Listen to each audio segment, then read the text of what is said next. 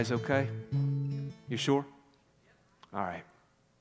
So summer is here, and I'm trying to figure out how to squeeze out as much daddy-daughter time as I can.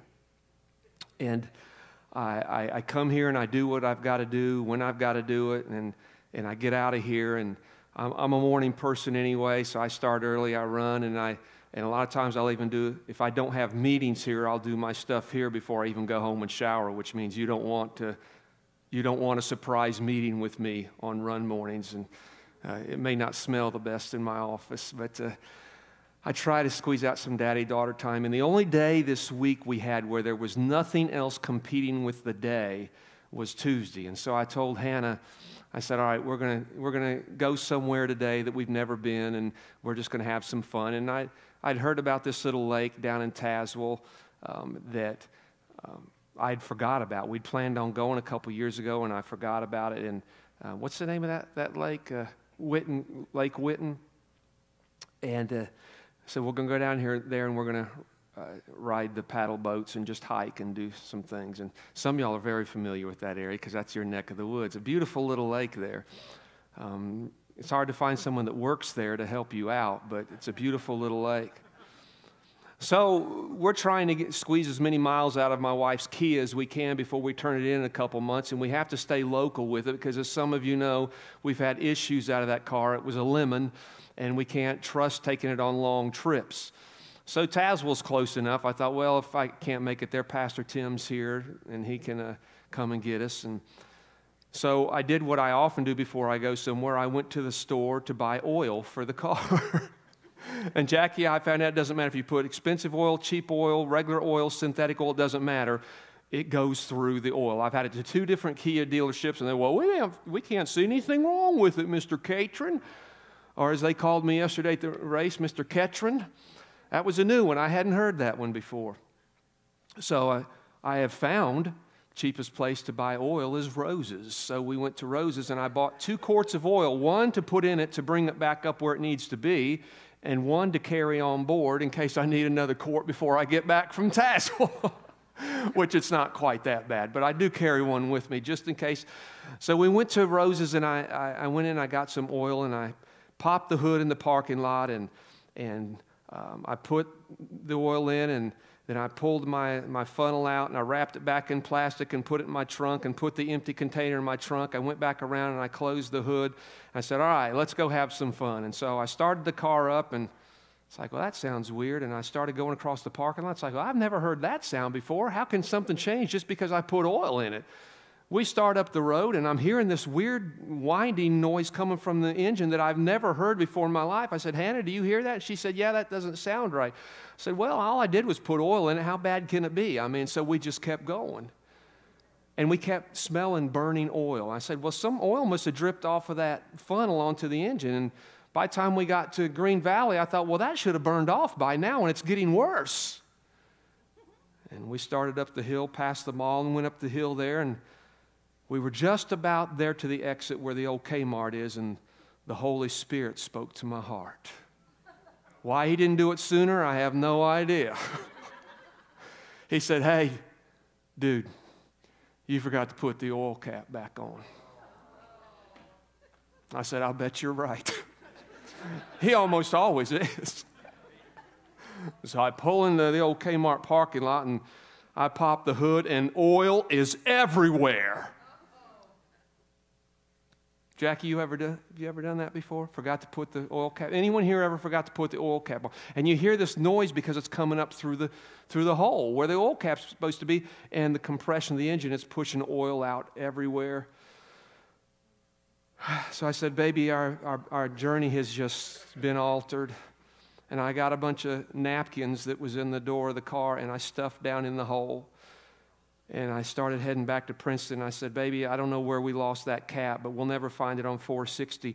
But the Kia dealership's on the way, and we'll stop at the Kia dealership, and I'll see if by chance they have an oil cap in stock. And you know what an oil cap's going to cost the dealership. Somewhere between $200 and $300 for a $6 oil cap. So we got close to Green Valley, and something in my spirit just say, just go back, return back to where you were. Return back to that place where you filled that motor with oil, and it was good to go. And so we started up the courthouse road there and said, now just watch the road here. If it's out in the road here, we're back on 2-lane. We might see it out in the road. And, of course, we didn't see anything. We got back into Princeton, and I got to the red light there where Emmett's Barbecue was at, and I went to turn, and there in the road was a seraphim with 6 wings, glowing. The glory of the Lord shone about. And she stood there just pointing down at the ground. And there was my oil cap. And it was right on the line. There's, of course, there's 3 lanes of traffic right there. And so I pulled at Emmett's Barbecue, and I said, baby, I've got to get my cap. And she's like, well, how are you going to do that with all these cars? And I'm just waiting now for a car to finally hit the cap and destroy it right as I find it. And I'm waiting. I'm standing by the road. It's a small town. I kind of stand out in the crowd. A lot of people know me. And everyone's going by and blowing the horn. It's like, hey. And I'm just standing there right almost in traffic and just like, how you doing? And they had to be thinking, what is this fool doing? So I finally get a small gap. Hannah told me later she had her phone out getting ready to call her mommy at the hospital saying, get ready, they're going to bring Daddy in. I run out there and I grab that oil cap and I run back, get out of the way just in time. And then I get my extra quart of oil out because that's about what I lost. And I fill it back up with oil and I go to the car wash and I clean all the engine off and it looks brand new again. I say, all right, baby, let's get back on the road. Let's start this journey over. We had to return back to where we started. We had to return. I want to tell you a story this morning about returning. And I hope that it resonates in some of your hearts. It's about a man named Jacob. And most of you know the story of Jacob and how Isaac wanted children so bad. It was just like his father Abraham. It's like this family just is having issues with kids. And so Rebecca is pregnant, and it's twins.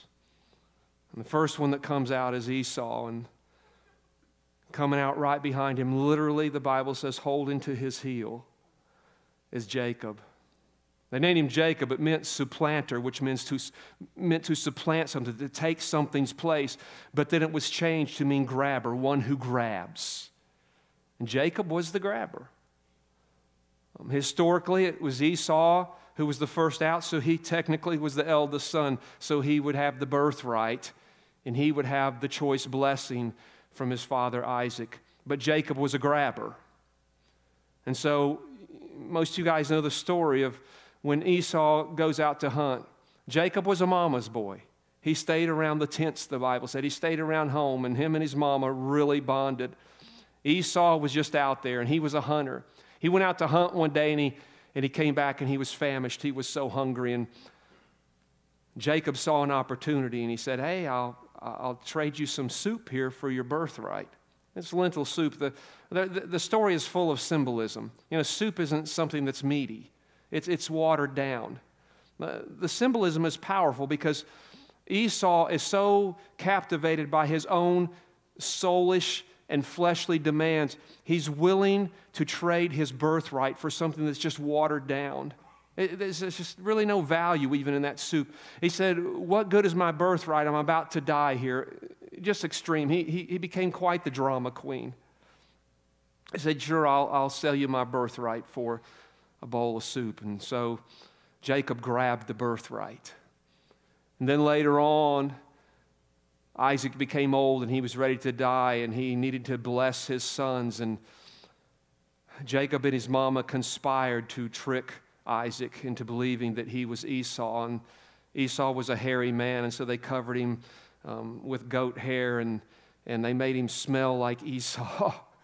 And he went to Isaac, and Isaac could not see. He was blind, and so he gave the blessing to Jacob. And so Jacob had not only grabbed the birthright, he grabbed the blessing. And Esau came back, and Esau was mad, and Jacob was afraid. And so his mama came to him and said, you need to hit the road, Jack, and don't you come back no more, no more, no more, because your brother's going to kill you. And so Jacob packed his bags quickly and he left. And the plan that his mama came up with is that, I have a brother living about 50, 60 miles from here, your Uncle Laban, and you need to go there and you need to hang out with him. And so Jacob starts the journey to find his new life in a new place where he'd never been, with people he had never met. The story picks up now, a place I want to show you along the journey. It's at a place that will be called Bethel.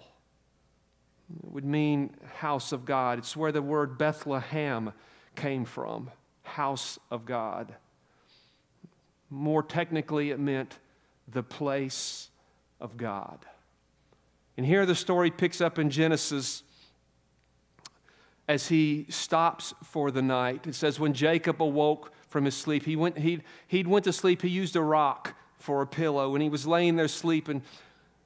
And what had happened is he had a dream, and he saw a staircase going from the heavens to the earth, and he saw angels descending and ascending up and down on that staircase. He was having an encounter with God. The presence and the glory of God was there. It says, when Jacob awoke from his sleep, he thought, surely the Lord is in this place, and I was not aware of it. He was afraid and said, how awesome is this place? This is none other than the house of God. This is the gate of heaven. Early the next morning, Jacob took the stone he had placed under his head, and he set it up as a pillar and poured oil on top of it. And he called that place Bethel, though the city used to be called Luz. Bethel's a much better name. Then Jacob made a vow, saying, if God will be with me and will watch over me on this journey I am taking, and will give me food to eat and clothes to wear, so that I return safely to my father's house, then the Lord will be my God. And the stone that I've set up as a pillar will be God's house, and of all that you give me, I will give you a tenth. And he tithed to the Lord. This was an encounter with God.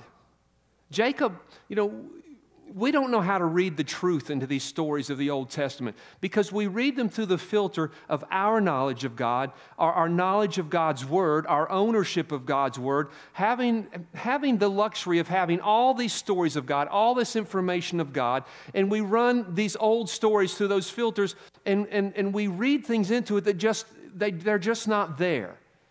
I tell you all the time about Moses, and until Moses had the burning bush experience, Moses didn't have a clue who God was. He'd heard about God.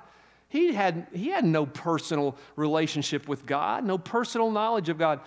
And even though we have Abraham and we have Isaac and now we have Jacob, these guys don't have intimacy with God. They just don't. Jacob proved he had no connection with God because he was a deceiver. Yes, we read in the New Testament that God was pleased with him because he wanted his birthright so much. He wanted the blessing of God so much, and we're to be like Jacob in that regard, a grabber of our birthright. But the bottom line is the same. He was deceitful.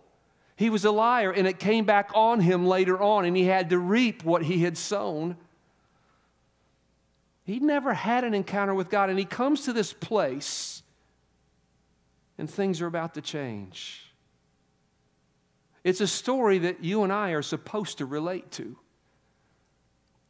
Whether it happens when we're young or it happens when we're older, maybe we even grow up in church kind of like Jacob grew up in an environment with some knowledge of God, Jehovah, but never had a personal connection. And then you're in this place, and it may be a church service, and something happens, and you find yourself in the presence of God. You're feeling things you've never felt.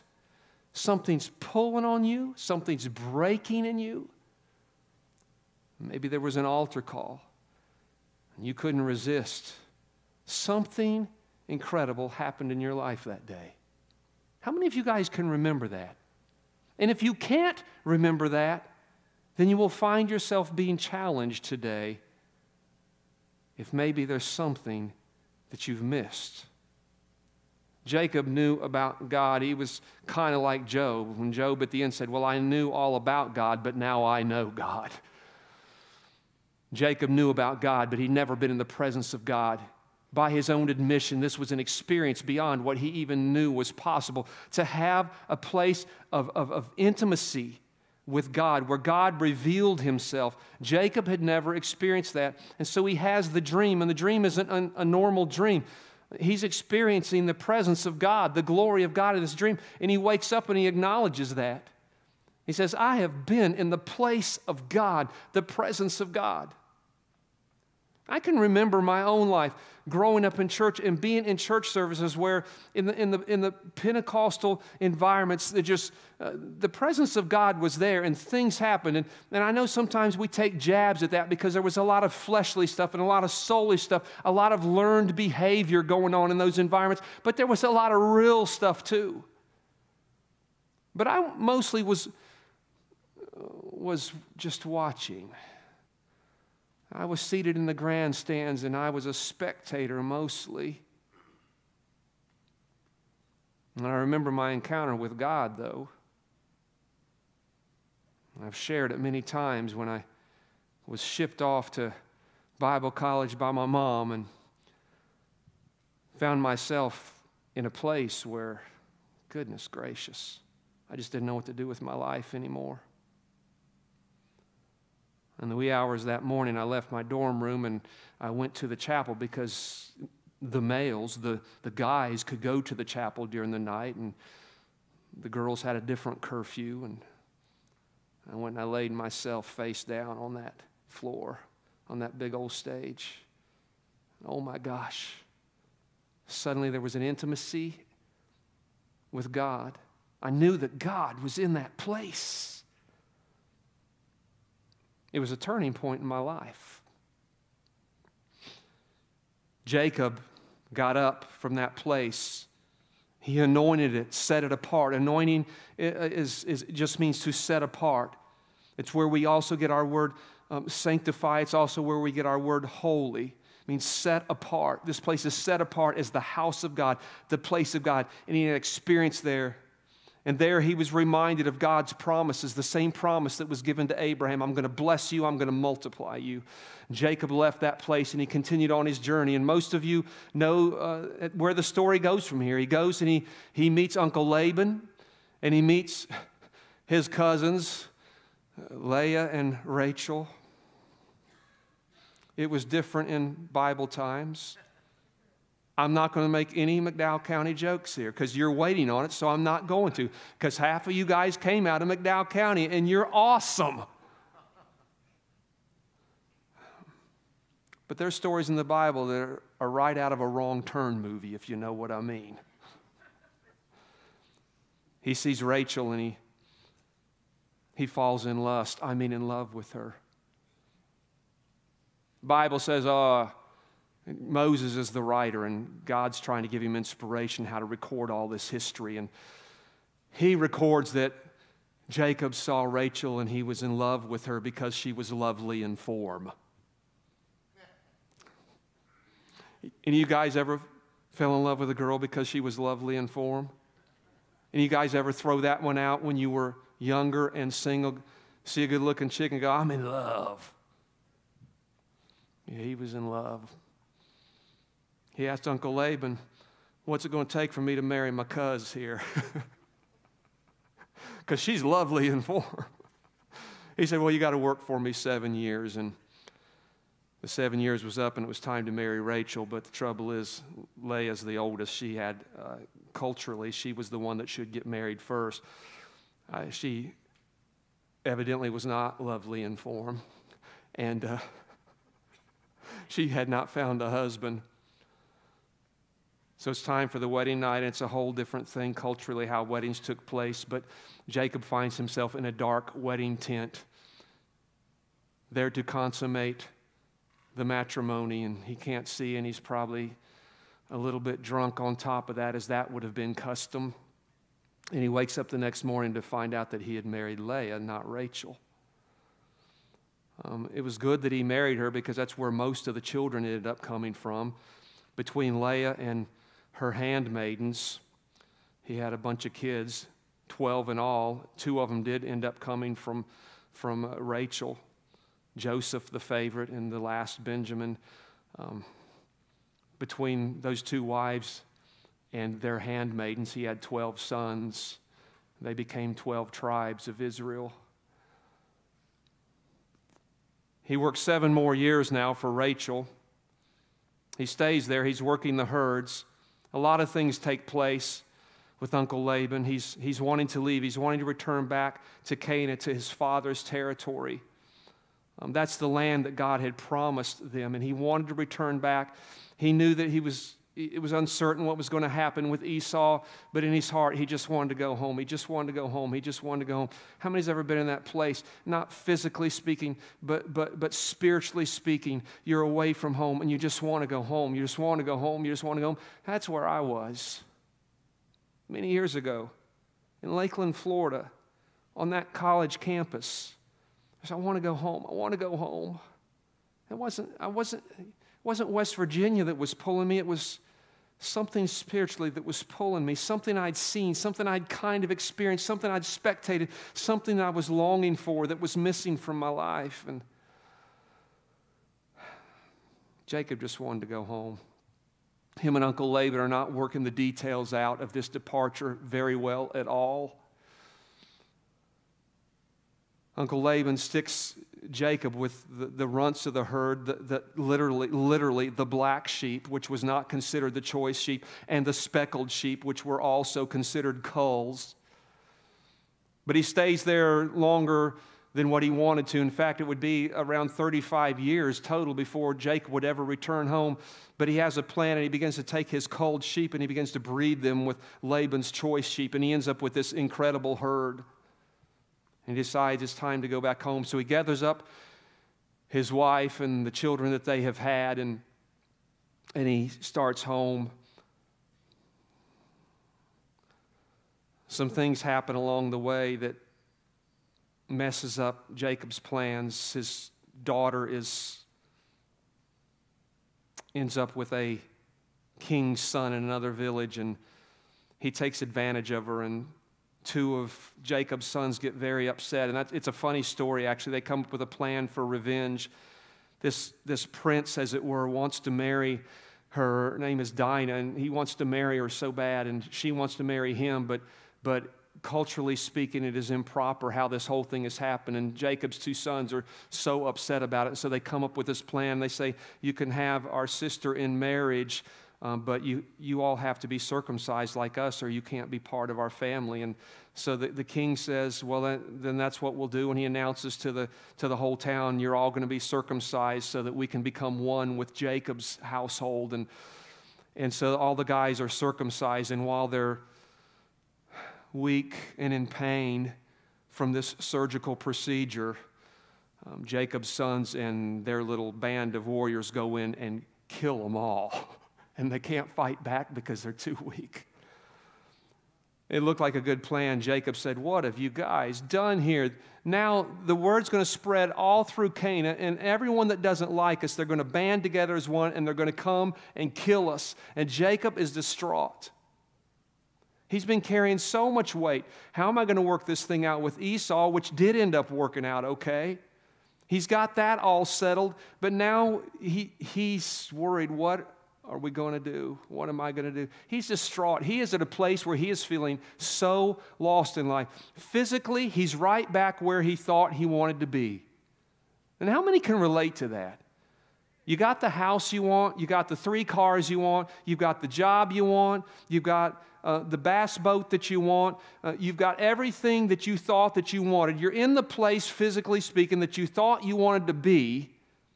But inside, you're feeling so lost and so empty. And that's where Jacob was. I want to pick the story back up because God comes to Jacob and gives Jacob some instruction. And the instruction is not just for Jacob, it's for anybody who has had an encounter with God, been in a place where they knew that them and God were connecting. God was using them. God was speaking to them. They were flowing in anointing. They were flowing in gifts.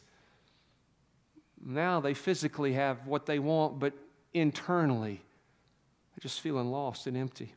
We pick the story back up here in Genesis.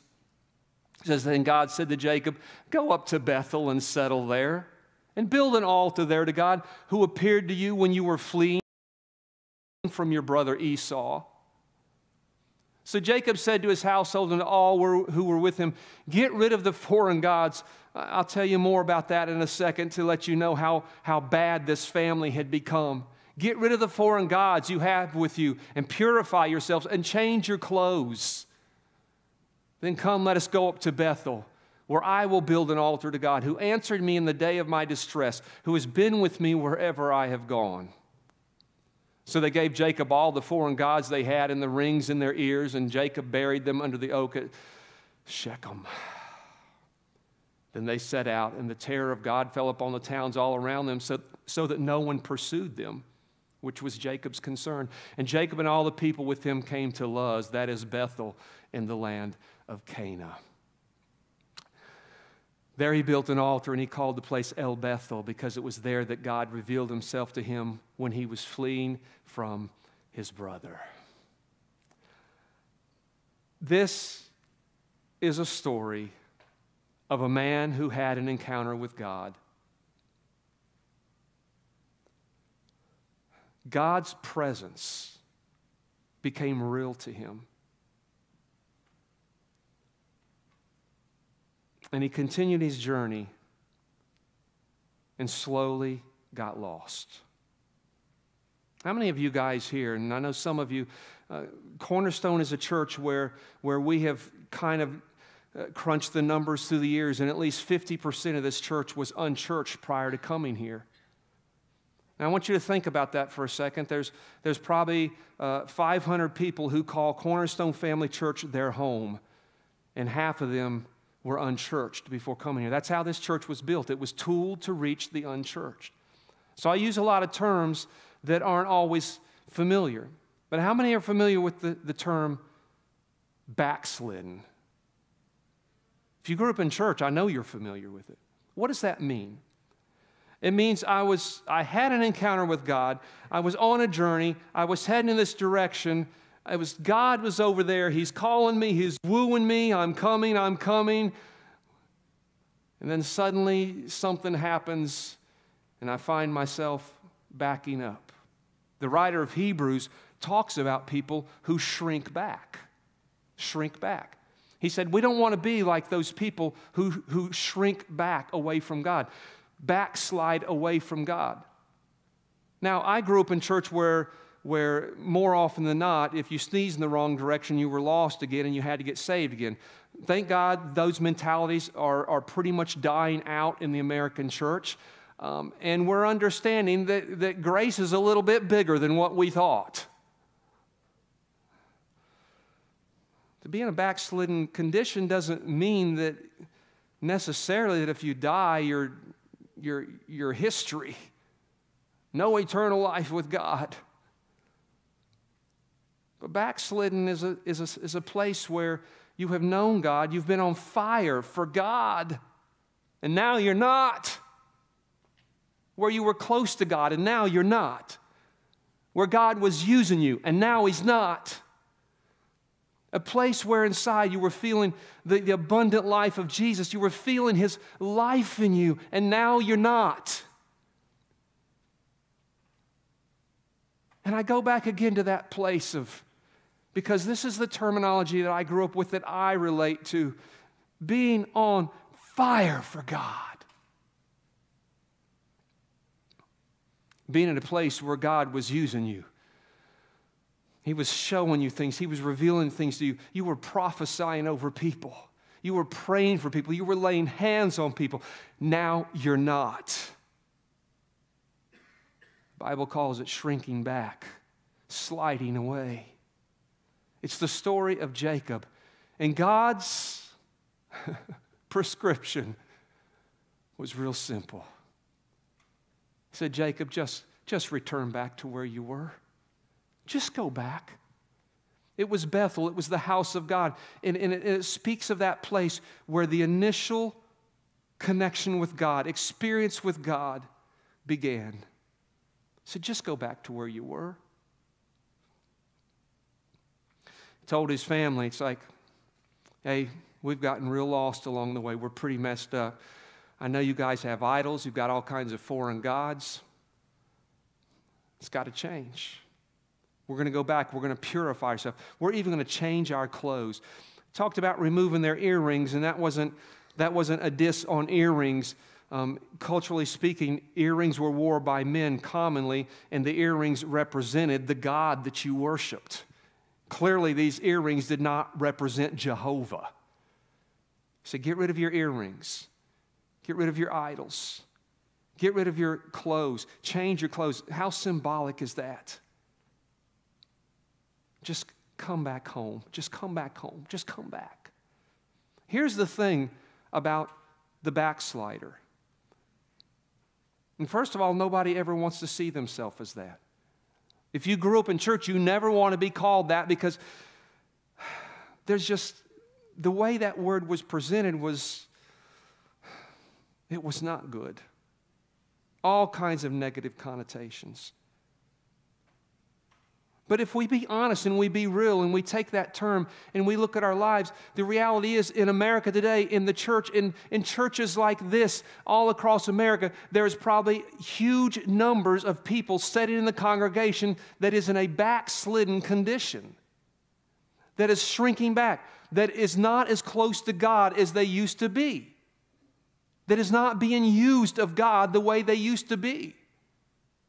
I can relate to being in places in my life where it's like God was in my face constantly. His presence was just coursing through my veins, and just like I was constantly hearing Him and seeing Him and feeling Him and just prophesying over people and putting hands on people and seeing incredible things. And I know what it's like then to suddenly down the road find myself in a situation where none of that is happening anymore. I'm still saved. And I don't know what happened. What I talked about last week, the distractions of life, the attractions of life. We get seduced very, very easily. I don't want to get on last week's soapbox, but how many Christians in America today legitimately are in backslidden conditions because of the distraction of social media alone? You used to pray. You used to spend time with God. You used to be in His Word. Now you're only in Facebook. All kinds of distractions. We used to pick at the lake and the bass boats and all that because that used to be the common summer distraction that drew people away. And we have it every year. We have 1 to 2 families every single summer that we never see get back in here. And my wife and I was talking the other day with tears in our eyes, talking about the families that were on fire for God. The distractions of summer hit. They were pulled away. They lost contact with the church. They lost contact with God. And the percentage of them that ended up divorced and their families falling apart. But the last time we saw them, they were on fire for God. We think about the extremes, so we don't want to think about ourselves as being one who is shrinking back. But I want you to know I battle the shrinking scenario often in my life. I was telling Erica just this weekend at sometime during the race about how, I think it was after the varmint yesterday, how, there's a part of my heart that wants to run more miles and wants just to run half marathons and stuff like that. But the training time is very demanding. It's very evasive into your life schedule. And I just told her, I said, you know what? I just can't. I don't think I've got room for that in my life. And I told her, I said, I know that some of the injuries that I've had that has contained me to smaller races, it's probably God's way of saying, buddy, you can't handle the distractions of that kind of schedule and stay plugged into me. He's right. He's right. Where are you at today? Where are you at in your walk with God? I want you to know that there's a call on your life. God's got plans for you. But the call and the plan of God is not going to force itself into your life. You have to set aside the stuff of life. You have to become intentional. You've got to find your way back to Bethel, the place of God, where you have an encounter with God, where you've had an experience with God, where you felt the presence of God. How many here today could tell us stories about scenarios where you used to find yourself in the presence of God, but now you don't?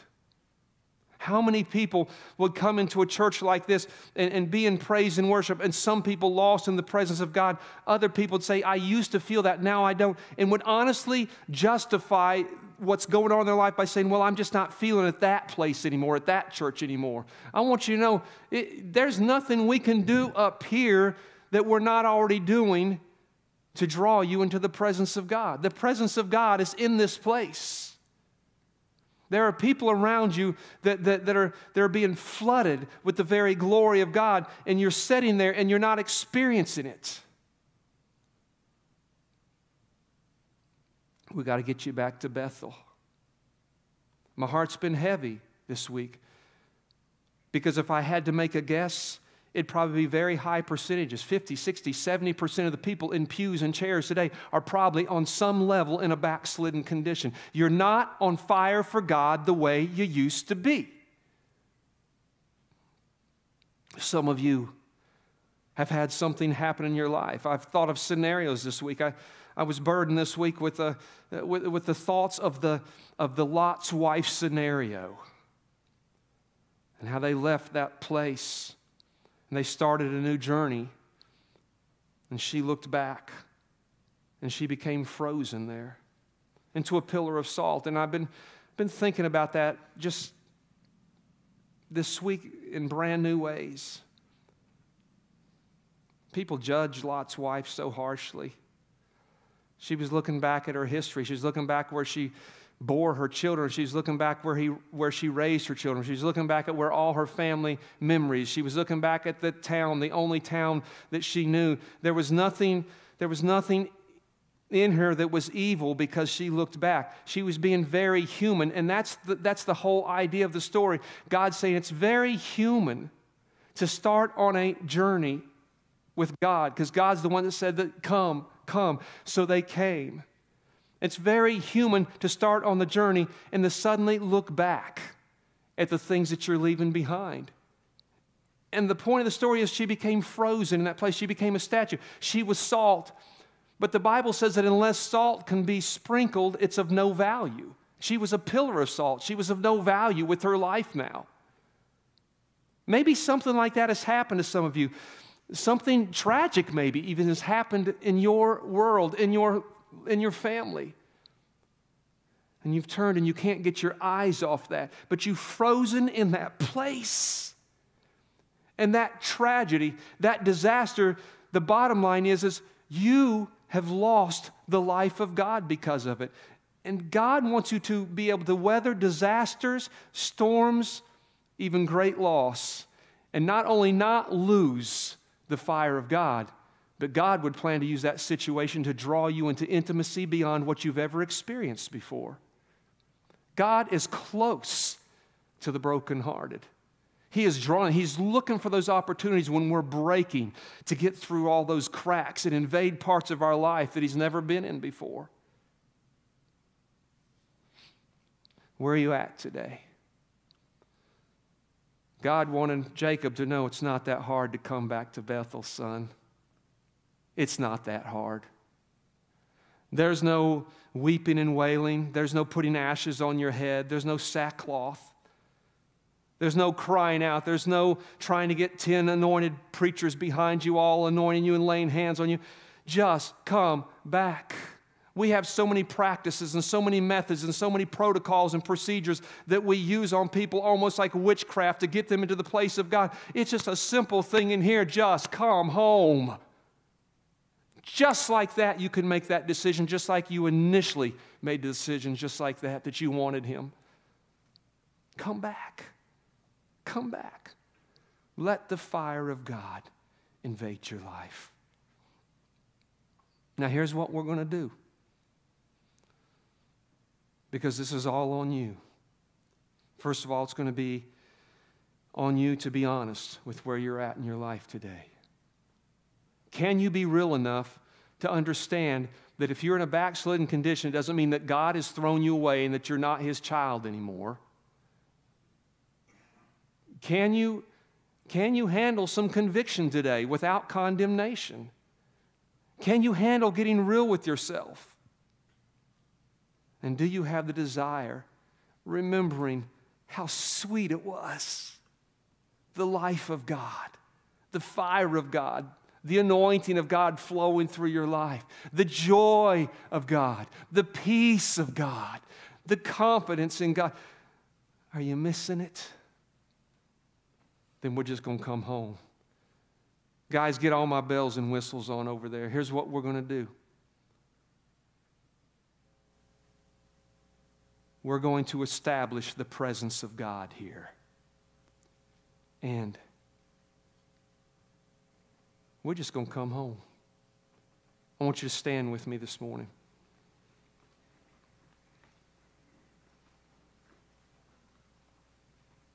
If you want the life of God, like you used to have the life of God, you want the life of God more than you've ever experienced the life of God. Maybe some of you need to come to Bethel for the first time today. I want you to come up here with me. Just come up here with me. Say, I want the life of God. Some of you have been used by God in incredibly powerful ways, and it's not happening anymore. Stop missing it and just come back to it. Just come back. Just come back.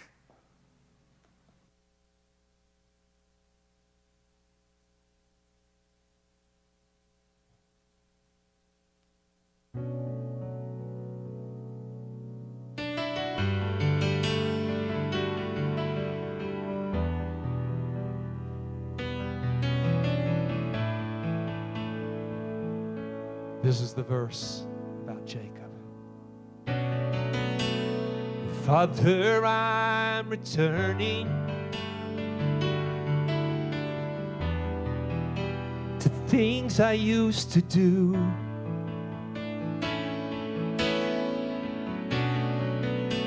Cause somewhere on this journey, I think I lost hold of the truth.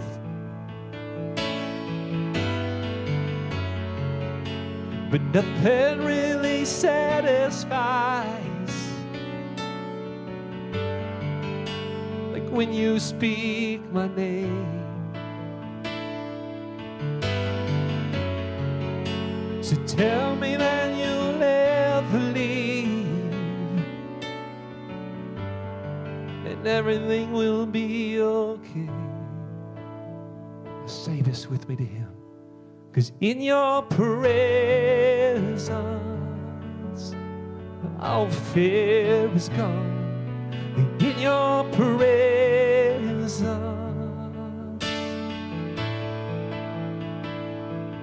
in your presence is where I belong. In your presence. This is the verse about Moses. Father, I am waiting. I need to hear from you. To know that you're approving what I say and do. 'Cause nothing really satisfies, yeah,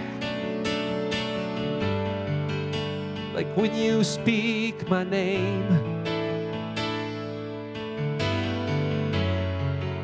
So tell me that you'll never leave, and everything will be the same. Can we stretch our hands up and say this? In your presence, all fear is gone. In your return to you, Lord. In your presence is where I belong. In your presence. Come on, sing that. In your presence.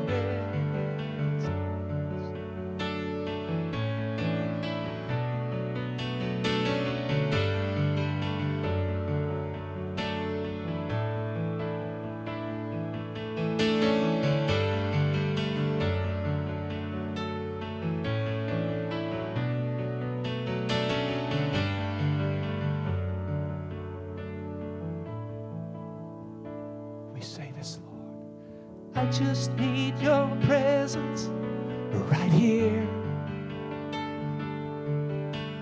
I just need your presence so near. I just need your presence. I just need your presence. I just need your presence right here.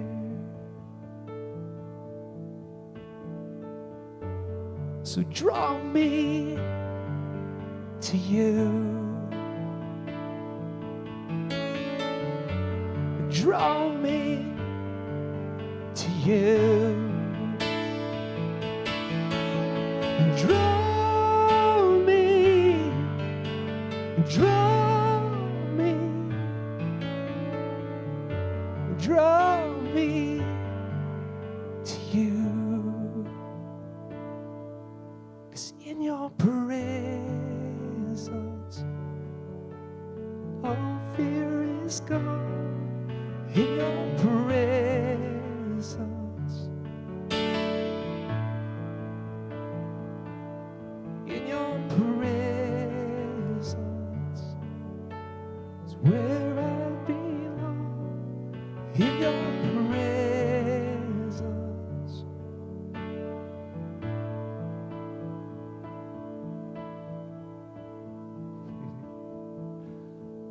I know it would seem silly to the world, but I hear this song this morning crying out, we're going to redeem it.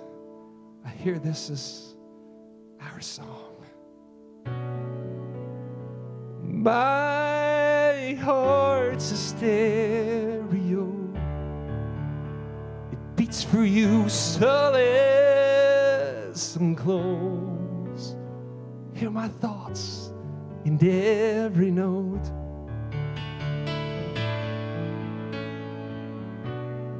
Make me your radio, turn me up, I'll worship you. This melody was meant for you. Whoa, if I could only find a note to make you understand, sing a song and the music take you by the hand. I keep myself inside your head like your favorite tune, and make myself a stereo that only plays for you. Do you guys get the meaning of that? My heart's a stereo. Beats for you, so listen close. Hear my thoughts in every note. Whoa, whoa, whoa. So make me your radio. Turn me up, I'll worship you. This melody was meant for you. Whoa, whoa, whoa. Lord, we return to you today. We return to you today. We return to you today. We return. I pray today, oh God, that you will draw us back initially to that place we used to be with you, and then take us beyond. Today, Lord, I call for the wells to be opened back up that the Philistines have filled with dirt. I say, wells, be open and let fresh water flow. Lord, as they stand here before you in your presence, may the flame of God be fanned in their life. Teach them, Holy Spirit, how to get back to their Bethel. Show them the journey. Show them how to get back. Show them, teach them how to fan the flame of God in them. Teach them, Holy Spirit. I declare a restirring of fresh anointing in this place. The anointing of God that I know you've put in them. Lord, I cry out for it to be stirred fresh today. Fresh life, fresh fire, fresh peace, fresh joy, fresh intimacy, fresh desire. I call for new love to awaken.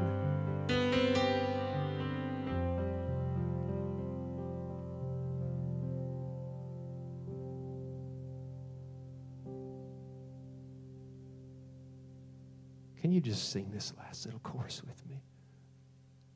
Oh, the overwhelming, never-ending, reckless love of God. Oh, it chases me down, fights till I'm found, leaves the 99. Oh, I couldn't earn it, I don't deserve it, still you give your life away. Oh, the overwhelming, never-ending, reckless love of God. Say that. Oh, the overwhelming, never-ending, reckless love of God.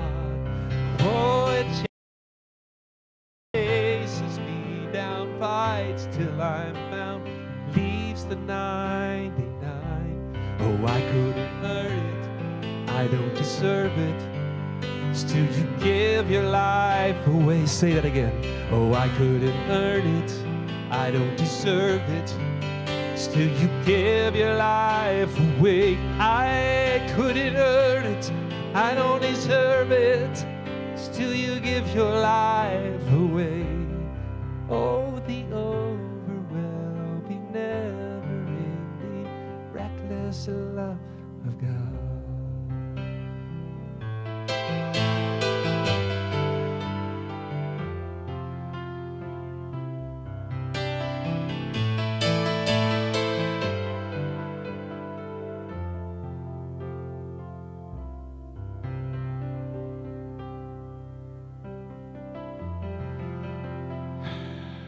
Just breathe him in, guys. Just breathe him in.